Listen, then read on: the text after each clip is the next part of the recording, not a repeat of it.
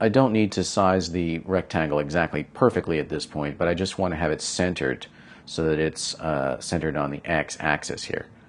So I'm going to choose the rectangle tool, and I'm going to draw out a rectangle such that it's going to be centered on the x-axis. So there we go, that's good enough. So as I release that, now you can see that my model disappeared, and this is a bug in the program. So don't be alarmed when this happens. This just means that the screen has to be refreshed. And if you turn off snaps and or just navigate in the view with the middle mouse button, then your rectangle will come back. Okay, so it's basically centered on the x-axis. Take a look at this though. My length and width are way too high. It's 84 inches by 144 inches. So let's get this down to something reasonable. Now, this is another area that might get confusing because right now I'm still in the Create panel and my object is selected, and I can actually change these values currently by clicking and dragging on these spinners. But if you click off of the rectangle in any way or choose any other tool, like if I, for example, press the right mouse button, that's going to go away.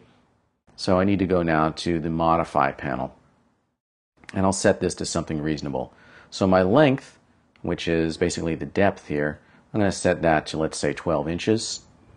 And my width I'll set to, let's say, 16 inches. Press the Tab key.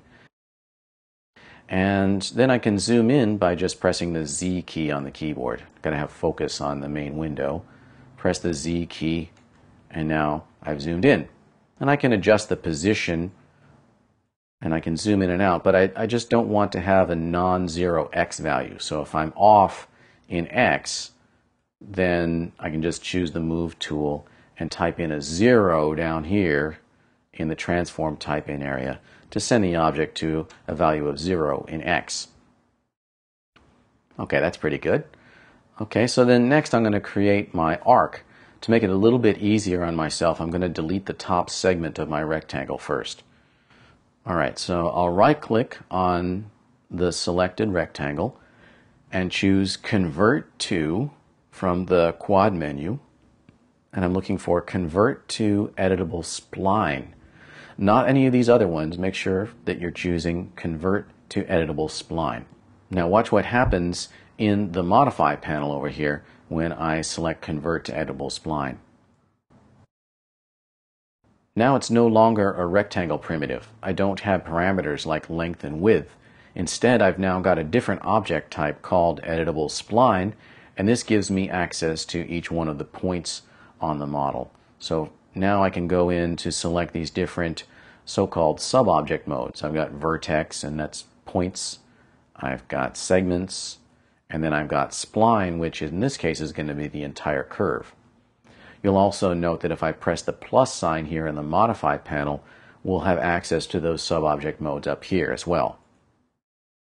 Okay, so I'm going to go into segment sub-object mode and just select this top segment here, which is at the back of my chair.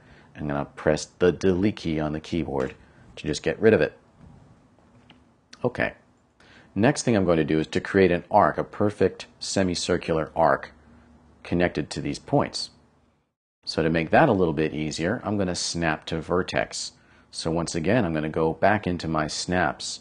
I'm going to right-click on that, and this time I'm going to choose to snap to vertex instead of grid points. Good, and then I'll enable snaps. So now as you move your cursor around, you should see a little blue cross appear when you get close to a point or a vertex. So that means snapping is working. Good. Now I'm going to go back to the Create panel, and I'm going to create my arc. Here we go. It's under Shapes, Arc. And I'll just click and drag, and then release the mouse button, and then drag once again to set the radius. And when I have the radius the way I want it, then I can just click once again with the left mouse to create the arc. When I'm done making the arc, I can right-click to exit the tool. Cool. Now I've got the arc, and once again, we are getting that display corruption a little bit. I'm going to turn off snaps just so that we're not distracted by that flashing. Currently now we have two curves in our view, and I could select them separately. They're two separate spline curves. Well, I need to combine them into one because that's the only way I'll be able to apply the next effect, which is an extrude. Currently this is just a 2D planar spline, and we need to create a 3D surface here. We need to create some thickness. So to do that, we use the Extrude Modifier. But in order to extrude, we need to attach these two parts together. They have to be part of the same object for it to work correctly. Okay, so I'll go back to my Modify panel then, and you'll see one of them is still an arc, and it's got some parameters that you can play with. I'll Control Z to undo that. So that's still a primitive. The other one we've converted to Editable Spline. So the Editable Spline gives us the ability to attach. So I'm going to scroll down in my Modify panel until I see the Attach button. Here it is in the Geometry rollout. Geometry, Attach. And then I'll just go ahead and click in any view to attach that. Good. And then I can right-click when I'm finished attaching. I press Alt-W to go back to the single viewport layout. So that's fine. I've got them attached, but unfortunately we're still not quite finished because we also need to weld the vertices. So if I go into vertex mode and I, for example, click on this corner here and move it, you'll see that it all moves together. Control Z to undo.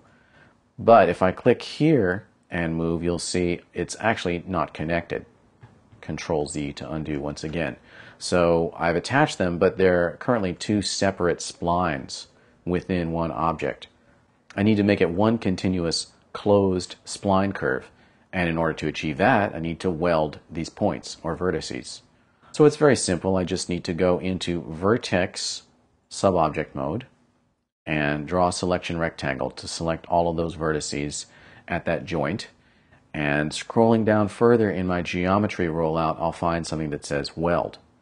Next door to that, you'll see a numeric entry field. That's the threshold for welding. Vertices have to be closer together than this value in order to be welded. Okay, so if they're farther apart than 3/32 of an inch in this case, then they will not be welded. I shouldn't have to change this. As long as it's not 0, I should be okay because these points are actually sitting right on top of each other. So I'm going to click Weld, and then I want to check it and make sure that it actually has accomplished what I wanted it to. So select this vertex here and move it and see, okay, is it really connected? Yes. Control Z to undo, and likewise check on the other side. Okay, so that's great. I'm going to hit Control Z to undo, and I'm going to exit out of subobject mode. Remember that as long as you're in subobject mode, you won't be able to select any other objects, and you also won't necessarily be able to apply modifiers. You may actually end up only applying a modifier to a subobject selection. So we want to exit out of subobject mode before applying the extrude. Okay, I'm going to hit Alt-W once again and go out to my 4 viewport layout. And now I'm going to add the modifier. So in the modifier list, I'll click the pull down, and I'm looking for extrude. Here we go, extrude. Not face extrude. That's something different. Extrude is a modifier that's designed to add thickness to a line. So I'll go ahead and click on that. You'll see in the perspective or in any shaded view now, we've got something solid. Okay, but it has no thickness. It has a thickness of 0. So if I go back to my reference, how thick should it be? I'm going to say that's about 2 inches thick here.